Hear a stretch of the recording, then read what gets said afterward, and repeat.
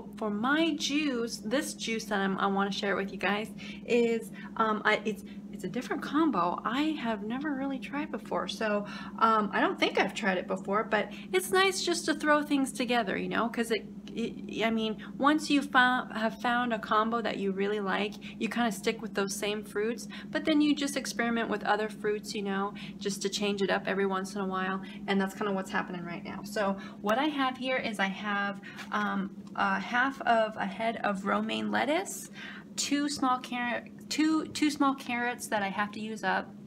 I have one large orange, one pink lady apple, and one Fuji apple. And then I have a lime, but I'm gonna put only like 2 or 3 wedges of lime in there because I am not a fan of consuming whole lemons and limes like a lot of raw foodies out there. I can't even work my way up to that. That's not for Miss Staci here. I like using just a couple wedges of the lemon or lime at a time. So I'm going to start with that, and I know limes is really good in juices every once in a while, and celery would be really good in this, but I've had so much celery lately that I'm like, I don't want no more celery. I don't want no more celery. I can just tell. So the celery is being left out.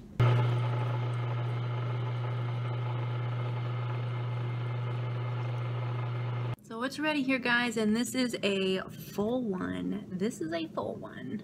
Okay, let's see if we can do this without spilling it. Watch closely, people. Watch closely. Okay, tasty taste test. Here we go.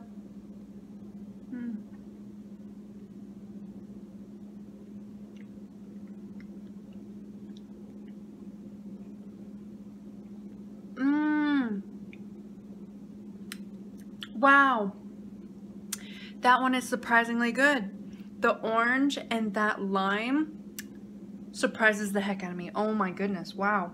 Holy of holies, holy cow, oh my goodness. That's a combo to remember, wow. Oh, this is just so interesting. I think you guys would really enjoy this. I wanted to share this with you. My mom, at her work, the old Fairbanks Daily News Miner, somebody brought it in or something, and it was interesting because she came across the ads and the fruit and veggie produce ads and the prices, and so she took a copy of it all so she could show me because she knows I love to see the vintage stuff from the past and everything. So she photocopied the actual newspaper, like this is the actual size. So this is 11 by 14 sheet of paper, so it was 14 inches long. I don't know how, or wide, I don't know exactly how long it was, but I mean, the paper back then, the newspapers back then were huge, super huge, which is really cool. And I'm sure if there's any of you other people out there who kind of watch my channel a lot, who lived life back then, you know what I'm talking about. You know this because you lived through it. This is Fairbanks, Alaska, Wednesday, February 17th, 1965. So you guys can see that right there. Yeah, right there. And it's just, okay, I always have to do a weather update here, okay, because that's part of my channel, you guys. Up here in Alaska, cold climate, eating fully raw in cold climates, extremely cold climates. But in 1965, on February 17th, in Fairbanks, Alaska, it's cold. It's cold. It's always cold. But back then, it was much, much, much colder than it kind of is today. So it says cold, 52 below. February 17th, continued cold with ice fog tonight, and Thursday with below normal temperatures predicted for next several days.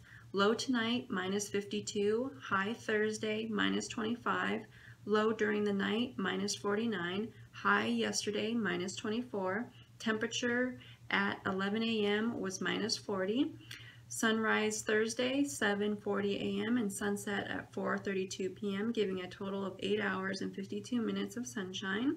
The minus 49 reading recorded after midnight today set a new record. Previous low for this date was set in 1937 with a minus 44 degrees.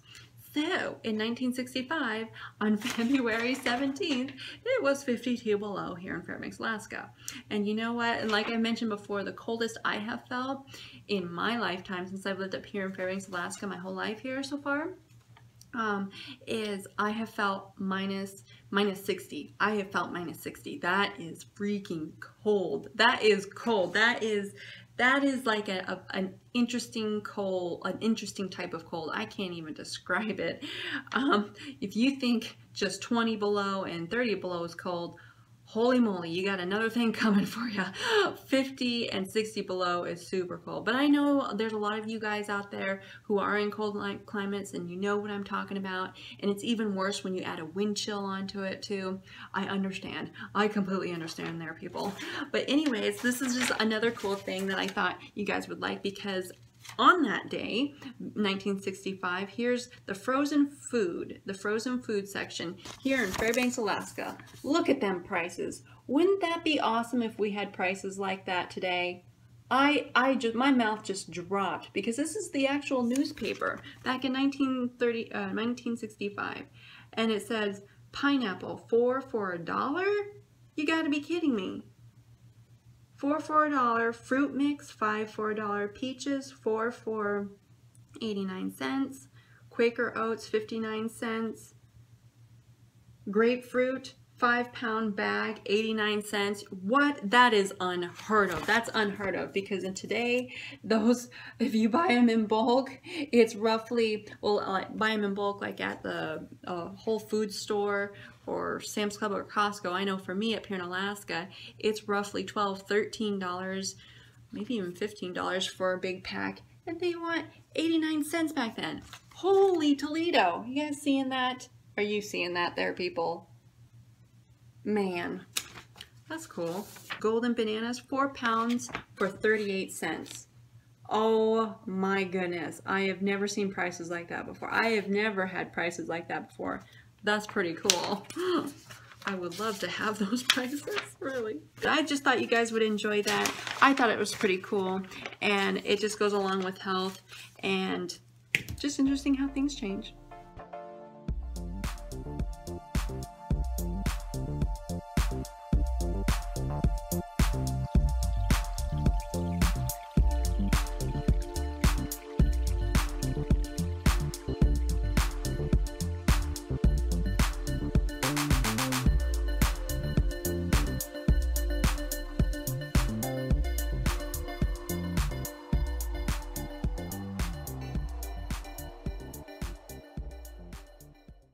To get the driveway plowed so Mom can make it up, because her and Staci are somewhere.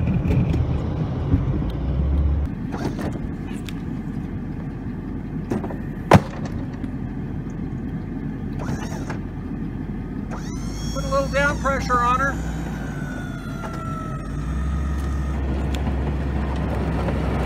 Here we go.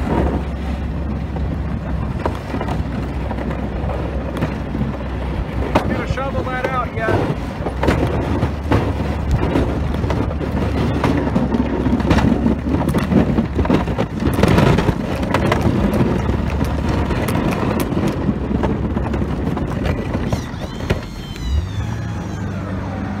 There we go, over and out. Alrighty guys, so I got them awesome, as all the other raw foodies out there say. Epic. Zoodle dish here. This is one of my larger dishes, and kind of when I have zoodles, I kind of need the larger bowl. I need the larger bowl. And so I have one humongous, I'm talking huge zook here. This is huge zucchini, and spiralized one large one. I have cracked black pepper in there, some chopped celery, and a little bit of dill on top. So I put that in there first, and then I made my nice and light and creamy hemp seed dressing, and that's going to go over on top here. So let's get that a pouring.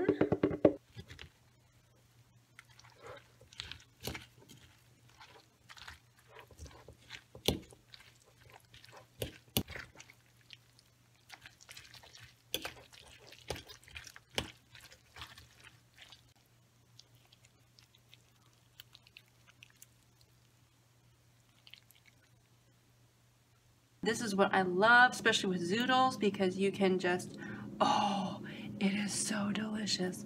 Oh, my mouth is watering, you guys. Come on, give me a moment here. Give me a moment.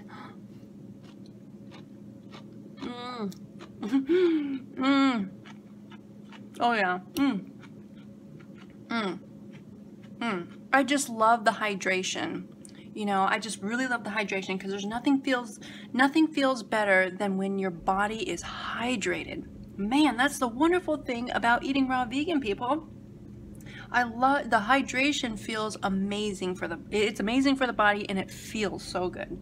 So the spices I put in here, guys, like I said, I put some dill in there and then cracked black pepper, but in the dressing I had some paprika and a little bit of table blend seasoning blend, salt free of course, Mrs. Dash right there. This is a really good one, and it turned this dressing very tasty, very tasty. Whenever you have zoodles, it's always epic. Come on now, it's always epic when you have zoodles.